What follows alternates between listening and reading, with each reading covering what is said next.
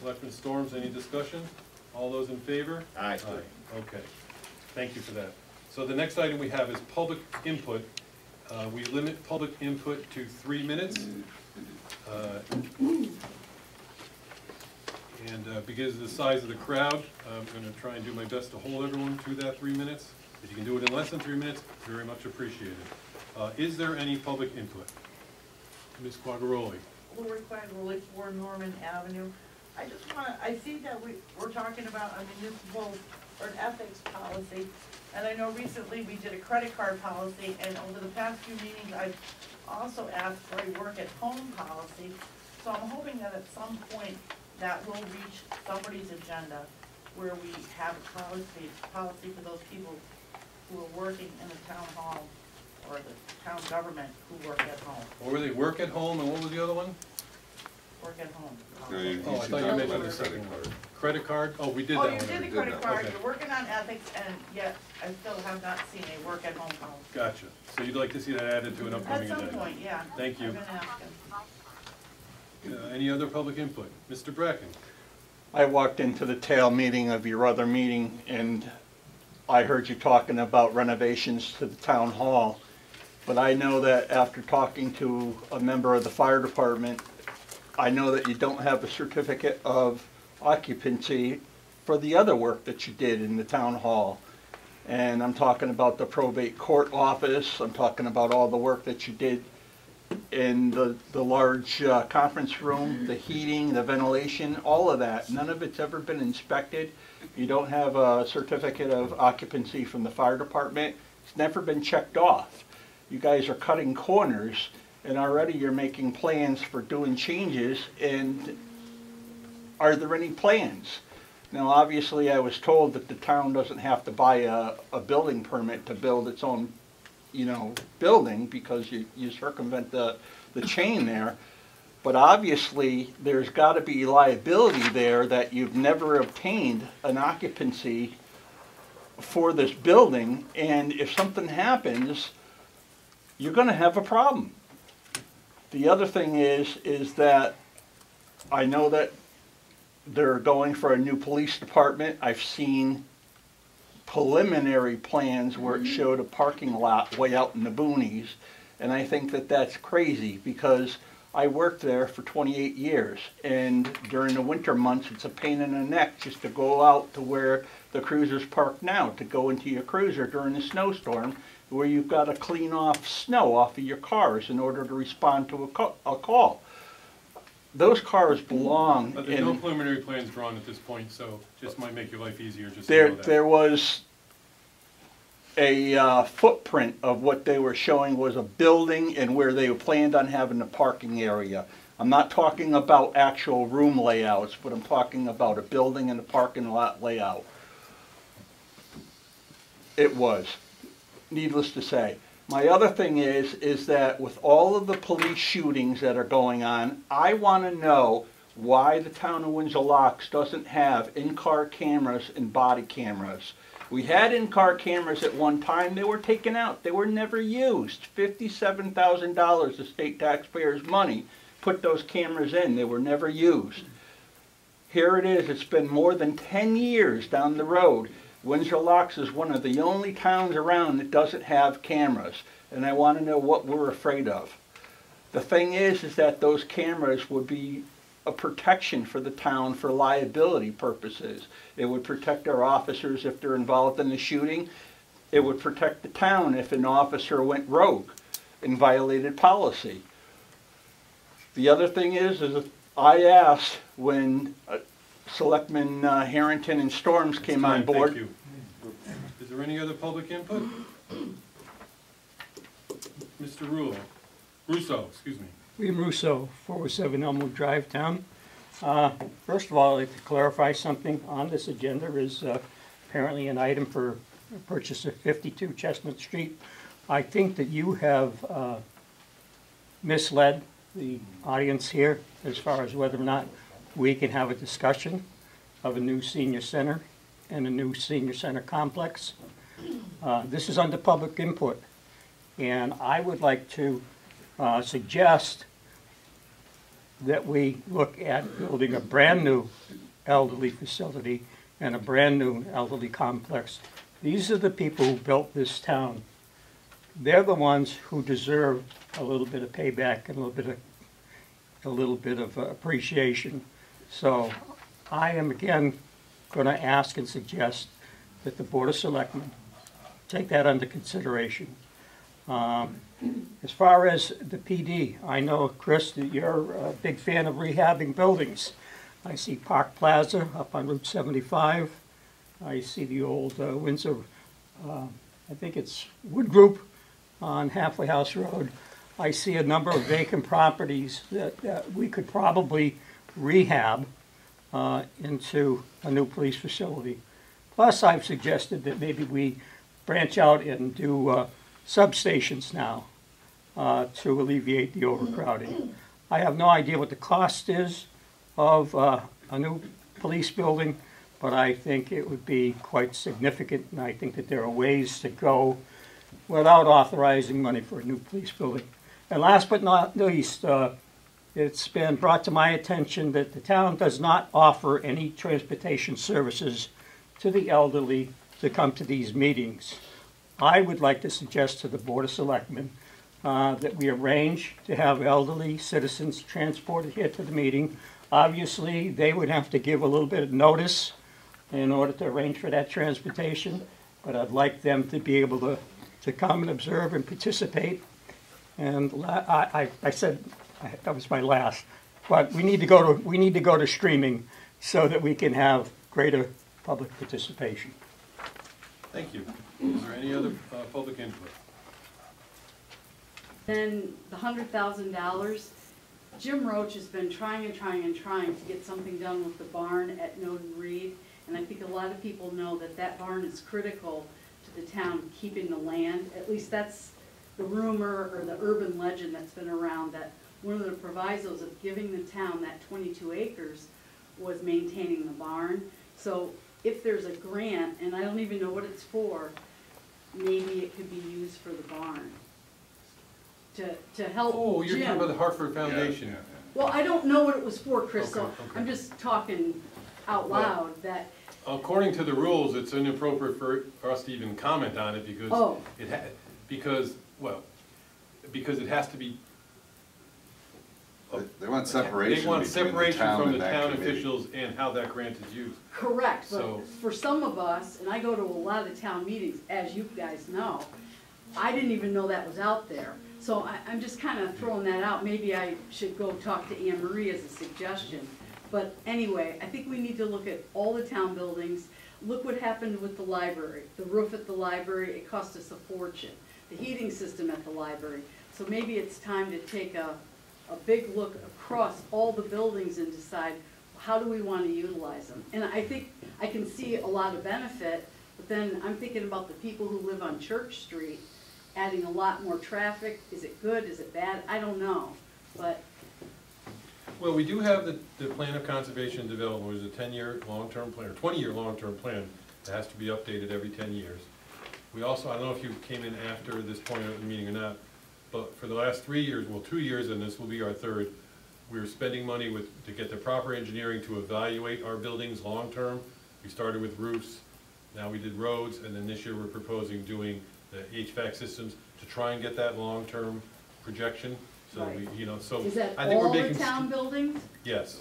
Okay, and it's the whole building. So before you build more offices or move people, maybe you look at the HVAC needs before you divvy up and make more offices. Those are the kind of, and I think we need experts. I'm not trying to be rude, but. No, it's a good recommendation. I'm just pointing out, we are taking some strides in that Right. direction, Okay, but it's, more work needs to be done. okay, but I think maybe before we build millions and millions of dollar buildings, maybe we need to look at what we have. Is it appropriate? Do we raise it? Do we keep it? Do we modify it? I'm not an expert at all, but, But these days, the cost of rehabilitation or adaptive reuse of a building often exceeds the cost of building new. right, so So maybe you have we to look have at that to as well. raise the building. Not always, but often. Yeah, so maybe we raise Yeah. North Street and turn it into what you need for safety complex. In the meantime, there's room for kids at possibly one or maybe two two other schools. Right. It's just, I'm just thinking out loud, I'm not But arguing you have to or, keep in mind that our population growth is really spiking at the lower grade levels. okay, So we have to, you know, But not the not high the schools, upper. not capacity, right. but the grade schools are Right. going to be filling up really quick. Because Right. we lead the state in population growth, and that's where it's growing at that age level. So maybe we have to think about repurposing 3 of the school buildings and moving the students around. Right, and the know. Board of Ed, I'm I just think the throwing Board that of out. Ed is looking to study that very issue, my understanding. Well, if that's the case, just thinking about this, maybe we don't have room for full pre-K.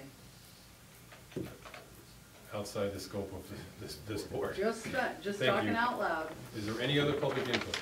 Yes, Mr. Muffin. Gentlemen, hello, thank you, Woodward. Just very quick, just want to make a comment about a senior center in general. That I just don't know that a 2-story building for a senior center, one of the major reasons I would think, actually, is that in a senior center, you're gonna have an elevator and stairs to go to the 2nd floor. And, I mean, probably would never happen, but if there was a fire or some situation where they had to get down quickly, and you had some sort of thing going on up there with a number of people, they can only fit so many in an elevator, and seniors don't go downstairs real fast. Or they may go down fast, but not at work. So my understanding as it relates to this particular site, and I could be wrong, and maybe something's happened, you know, since the last time I spoke to anyone there, was that the idea was all of the primary functions would be located on one level. It was only because of the opportunity that the topography of the land offered, because of the slope and back, that they felt, from a design point of view, you could get sort of a bonus 2nd level down below with a walkout, because that's where the slope goes. So everything would be on the main floor, but there'd be some bonus space, if you will, on the lower level, where there would be a walkout to the back side, because of that particular lot slopes in the back.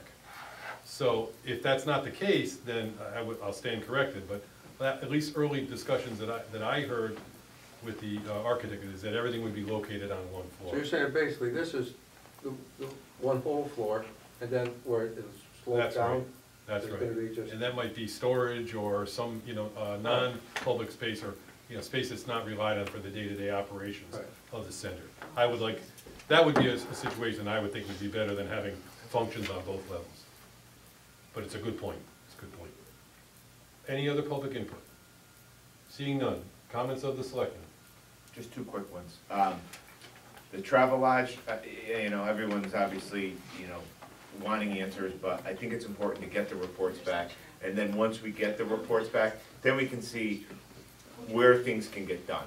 Whether it be, and I do plan on going to the police commission meeting in February as well, so I'll be there. But I think it's important to find out where it went wrong, and then we can look to see what possibly can be done to prevent it. But until okay, the music was loud. There was a lot of people parking. But from what I'm hearing tonight, there's a laundry list of items, and then once we get that report, then I think you can see, actions can possibly be taken by particular agencies, possibly, and possibly even by this board. But we got to see what's in the. Sounds like I'm in Congress right now. We got to see what's in the report before. So, to be continued. But I can. Selectman Kervick, I know, is probably on top of it because he doesn't want to have that in town. Nobody does, And then secondly, I don't know if it was Kitty or Joanne mentioned a fact of a listening session. Chris, I would like to take on a listening session. I was meant to call Sue this morning and see if a conference room was available. Unfortunately, my schedule got jammed up, but I want to get with her. And we did end up talking to Tom Hennick down at FOI. They are permittable listening sessions. In fact, all 3 of us can actually attend it, as long as we're not forming an opinion or stating what we would do with a particular item that gets brought up. And clearly, it would just be a listening session for the residents to come out and speak on what they feel. And again, that night, no action can be taken, no determinations can be made. But simply said, we can bring it up at a board meeting. So, I don't know if the two selectmen are interested in attending, but, Certainly consider it. Yeah. Selectman Storms, any comments? Yeah, I'm very pleased that we're going to have the Freedom of Information Education Director coming into the town on February 20th at 6 o'clock at the El Grasso room. It's one of the things that we wanted to do, or what I wanted to do, is get all our we had a lot of new commissioners, boards and commissions, and they may or may not be familiar with the FOI requirements and what you can do and what you shouldn't be doing on email. You shouldn't be conducting business and all of that. Tom Hennick, who is just an extraordinary guy down at the FOI, is coming in to put on an informational seminar for our boards and commissions, but members of the public are invited to attend, and I think it's a really good session. So if you have some time, you want to drop in and learn more about freedom of information, stop in. But I want to thank Chris for Is that at 6, Scott? 6 o'clock.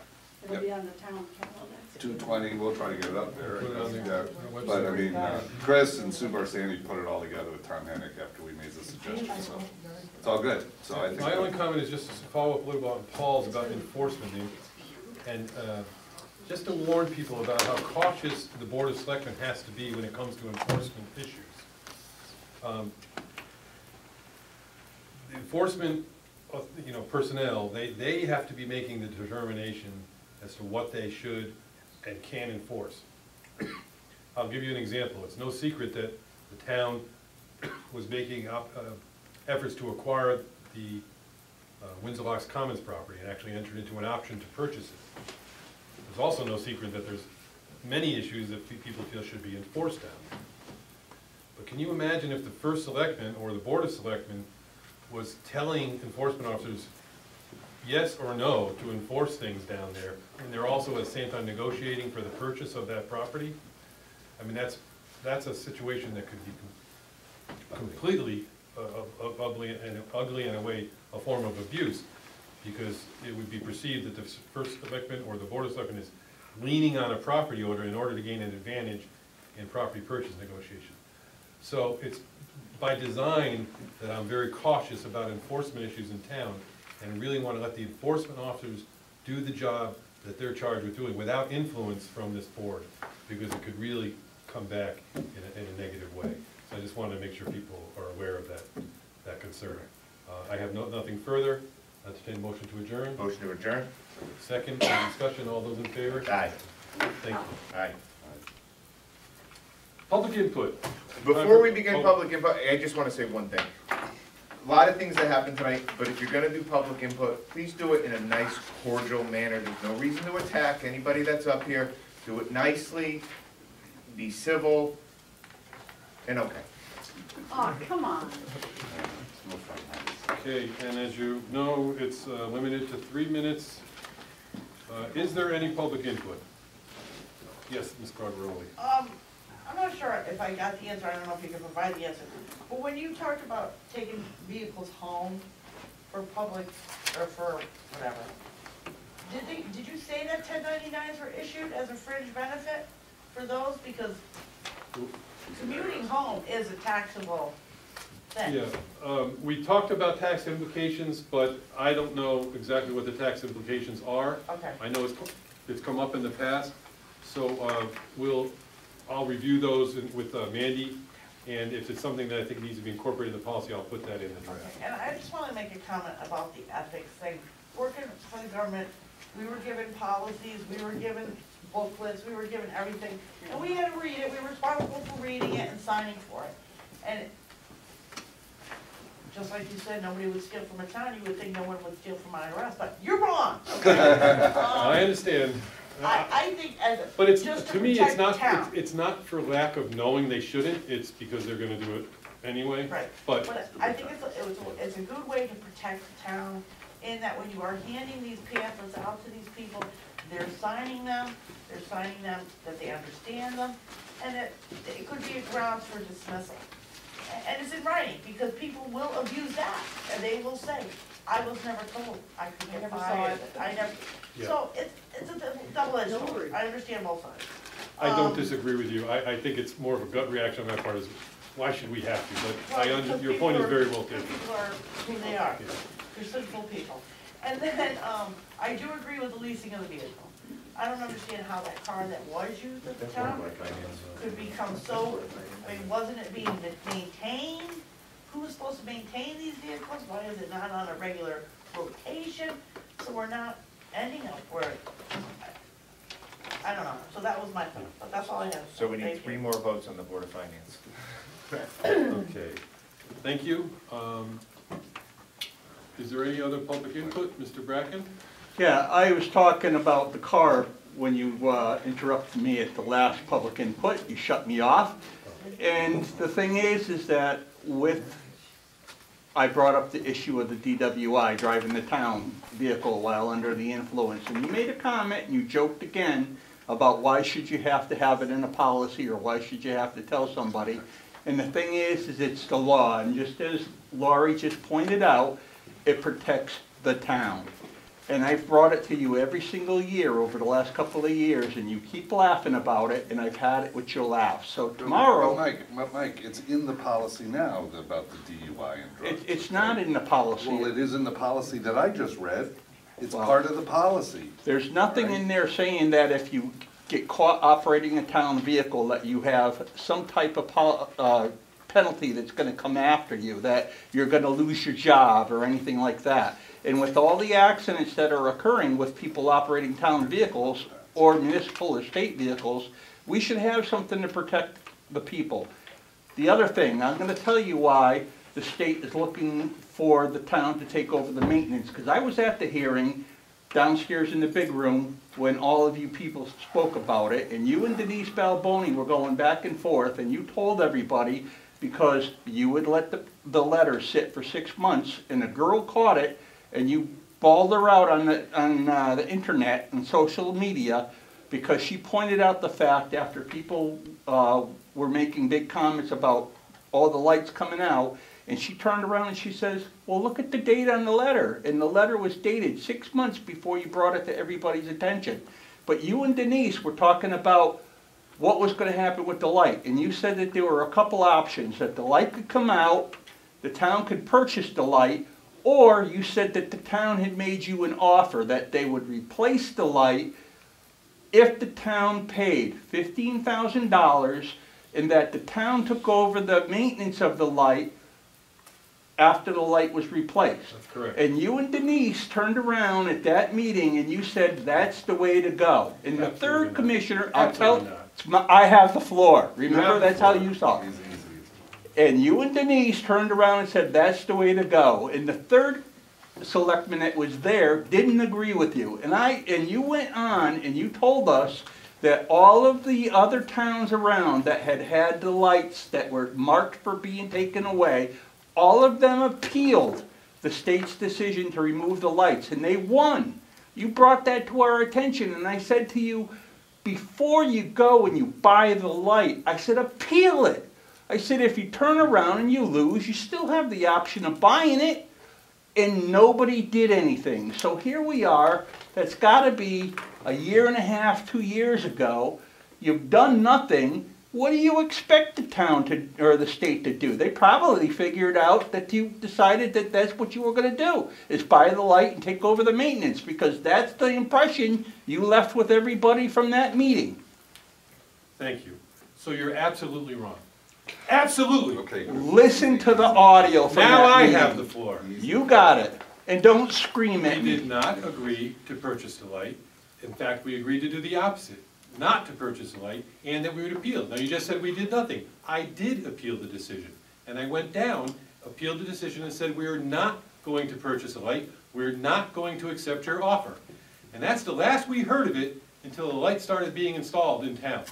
So it's just, you just can't make stuff up, Mike. That's You just not can't what make was stuff up. discussed at the meeting, Chris. All you gotta do is listen to the audio tape, because the audio tapes don't lie. But Chris Kervick does. Michael? Okay. So, is there any other public input? Yes. Maria Costello, Woodridge Drive, the Travelodge incident, the latest one, I mean, it's happened every month. This one was just the biggest, but they have been very loud, they've been very disruptive. I know you mentioned, he said at the meeting, they wouldn't have another one by that promoter or whatever. They've had them from other people every month. Do we know, did they have a liquor license? I keep hearing conflicting things. Also, a noise ordinance, we don't have one. Can we see about getting something, so, you know, at least we have something to fall back on? Other towns have them, and I looked some up, and they're usually like 10 o'clock on a Saturday night. And do you know when you're gonna get a report? No, I don't. Obviously, I'd like to get it as soon as possible, because I'm just as curious as all of you are. So as soon as I get something, I'll publicize it, and it'll be reviewed by this board. As to the noise ordinance, I would suggest that you ask that matter be brought to put on the agenda of the police commission, because it is the police commission that opposed adopting a noise ordinance, and the last time it came up. I'm more than happy to do it. In the first draft of the blight ordinance, well, at that time it was a nuisance ordinance that included blight and noise as subsets. It was in there, and at the request of the police commission, it was pulled out so that we could advance. So I would start there. I'm not trying to pass the buck, but I'd rather have their blessing to go forward on that, because they're the ones, and the people that they supervise are the ones charged with enforcement, and that was their concern, is that they're not going to be properly enforced. So that's where I would start on that. I hope to get the report as soon as possible. I was hopeful that we'd have it tonight, but we haven't. 3 out of 4 we haven't heard. Push it a little bit. Well, I will, yeah, I will, yeah. So do I just email, how do I get it on the agenda for? Oh, I would contact Andrew Coolis, who's the chairman, and send him a letter and ask that you would like the issue of a noise ordinance to be placed on the agenda at an upcoming meeting. Do they have public input at the police commission? They do. So you can go to the police commission, I guess, and do, they have one, but they have a public input, just like you're doing now. So maybe that's one way to go and ask for it to be put on the agenda, you know, that you're concerned and would like to have a discussion. But unlike the Board of Selectmen, who every now and then has the kindness to respond to public input, the police commission almost universally does not respond to any public input at that time. Ever. Is there any other public input? Oh, Kitty, oh, you've got lots of it. Yes. Diane Wisniewski, 52 Woodridge Drive. With the meeting that you had last week concerning Travelodge, did the manager of the facility or the representative that was there commit to having police officers present, paid police officers, as the last event on January 14th? Well, he said he's not going to have these events anymore. With the prior promoter? Yeah, well, I think that's what the limitation was with that promoter. They did hire those police officers as primary duty officers, but they didn't do it out of the kindness of their heart. The police happened to visit them the day before and said, we think you need to have a police presence. So they did hire several officers at that time. So they did not specifically indicate whether they would have police officers again, because the implication was that they're not going to have an event like this again, but I'm not ready to just sort of take them at their word. Given that they're going to be responding to you in the next 7 to 10 days, would that be a reasonable time frame? They're not going to be responding. My enforcement personnel are going to be responding. Correct. Is the enforcement staff, do you see that as being feasible in the next 7 to 10 business days? Yeah, I don't know what the law is regarding prior restraint. Can we say you shall not have this type of event, or can we only say if you have this type of event, you have to follow this, rule? I don't know the answer to that. So I'm not sure if we could just ban it. I don't know. No, I was referring to the people doing the investigation, the various agencies. To report back. When are they going to report back? I mean, how much is there to investigate? A lot. I guess. A lot. I realize that there's at least, each of them probably have 5 to 10 different areas of enforcement that may be coming into play here. This was not just a mild, it seems to me that there was many different things, including liquor licenses or lack thereof, catering licenses, food licenses, parking issues. There's a lot to do, which in terms of overall enforceability, I suppose that's a good thing. You know, there'll be more tools in the toolbox. but there's a lot of work to do. So it should be a substantial report. I'm expecting so. Okay. Especially the health department. They really are, had a lot of, the health director is Patrice Sulik, who's the health director. It's North Central, who's, we were one of their clients. Mhm. They serve it. She's outstanding, and she's very thorough and very bright, so Okay. I'm expecting that there'll be a really detailed report from her. Thank you. Yes. Kitty Montemarlo, 18 Woodridge Drive. We heard a very good presentation tonight from the guy that was talking about the safety complex and the EMT building and what we have now and what we need. I just have to say, I think it's a darn shame we just lost, 4+ acres of land. It would have been free and maybe possible to be used for those complexes. Oh, that's not a done deal. The Roncarey, I thought it was pulled. There were no representatives of the Roncari family here today speaking for them. Okay, so that's still viable land maybe for this? Well, that's a this discussion that property? has to take place, but I certainly wouldn't, I Okay, wouldn't dismiss would that at be this a real time. shame. All right, one more thing, Paul brought up or mentioned having this open town input meeting for the senior center.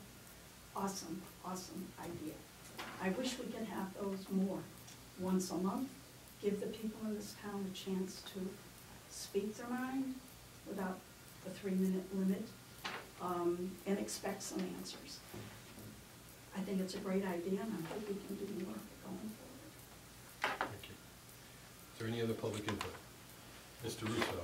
Louis Russo, 407 Elmwood Drive. I'm going to begin with the old business of the public safety building report upgrade.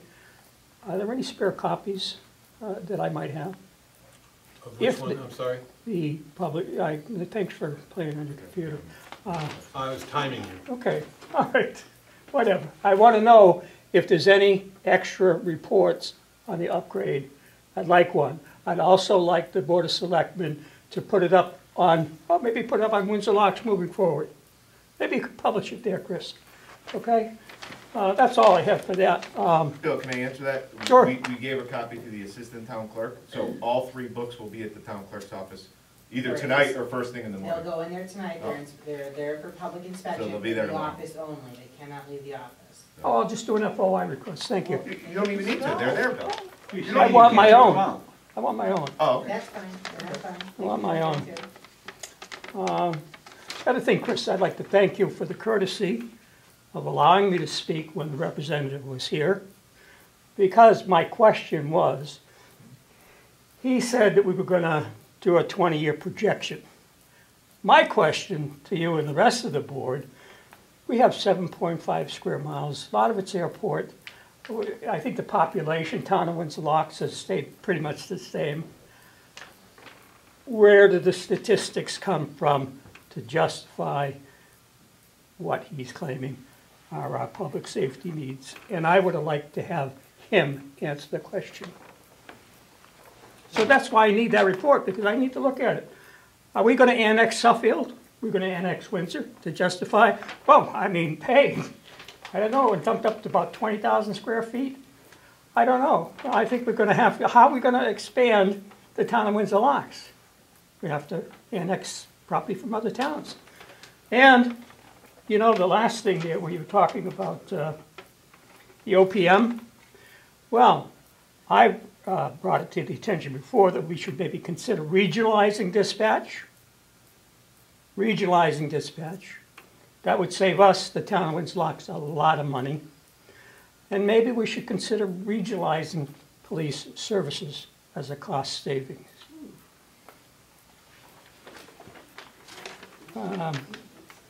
Senior center, litter.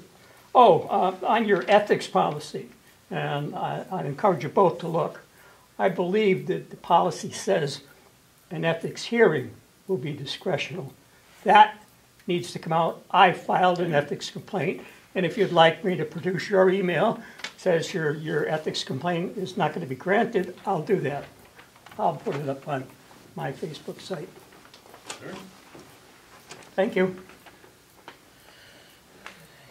Is there any other public input? All the way back, Lucinda. Yes, Ms. Van Giesen. Lucinda Van Giesen, 70 Grove Street. So we're coming into budget time, and it's very confusing, at least for me. So I'm hoping that at some point, and this is just a thought and a suggestion, one of the things that I struggle with as I go to different meetings is I feel like we don't have a macro view. So Noden Reed is an example, the house. Park and Rec pays for the utilities. How come? Nobody knows. So I'm just thinking out loud here. We have all these town buildings. So, and I get that, and I'm not arguing or for or against, but we're talking about a senior center, we're talking about a new safety complex. We have 4 schools in town that are underutilized. Specifically, I'm talking about the high school. So I just want to throw that out. Is there, as long as we're hiring professionals for one small thing, it seems like we're always chopping stuff up, probably because we don't have all the money that we need. So take town hall. We do a micro, moving offices, and then we discover that the heating vent we needed for whoever is in somebody else's office. So I just want to ask again that maybe we look macro and say, how many buildings belong to the town? What can we do? Just a thought.